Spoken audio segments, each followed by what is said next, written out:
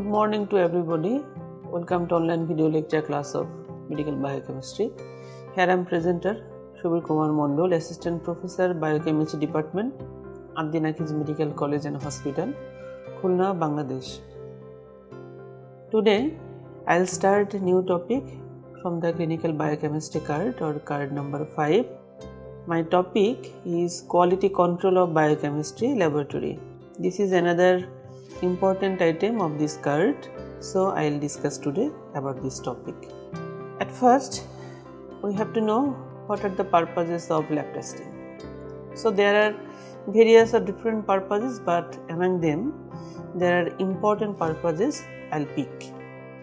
So at first one, single patient testing for diagnosis of any disease or any body abnormalities. Number 2, repeated testing in a patient for monitoring, and number 3, testing a population, that is commonly epidemiological study or epidemiological work. All are the important purposes of lab testing. Now, quality lab service. What is quality lab service and what are the importance of quality lab service? Importance of quality lab service mainly to produce reliable reports and timely reports for diagnostic, prognostic and screening purpose to achieve best patient care.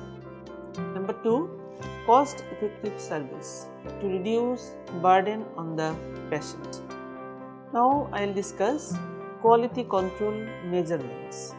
There are several parameters to detect or to monitor or to standardize quality control measurement. So I will discuss these all important parameters that will influence or that will reflect quality control measurement in laboratory. First one is accuracy. Accuracy is the closeness of measured value with the true value. Accuracy is the closeness of measured value with the true value. The method adopted for clinical lab has certain level of inaccuracy. To minimize inaccuracy, quality assurance program is run. Number 2, precision. It is the closeness among replicative measurements under specified conditions. It is the closeness among replicative measurements under specified conditions. Imprecision leads to loss of reliability and affects serial measurements, as for example plasma glucose, etc.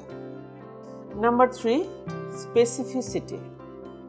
It refers to the percentage of negative results among people who don't have the disease. Specificity refers to the percentage of negative results among people who don't have the disease. Example, test for ammonia intoxication is 99.99% negative in normal healthy individual. Number 4, sensitivity. It is the percentage of positive results in patients with the disease. Sensitivity is the percentage of positive results in patients with the disease.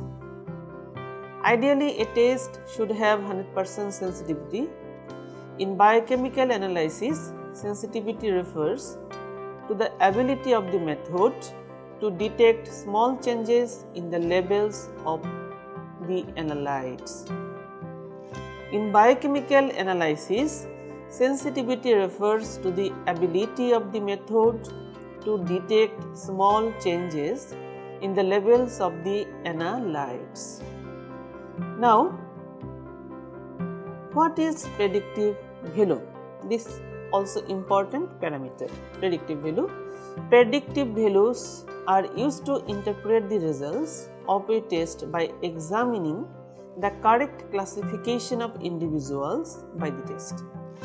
These measure is valuable because whether a person is truly a case or non-case is difficult to know.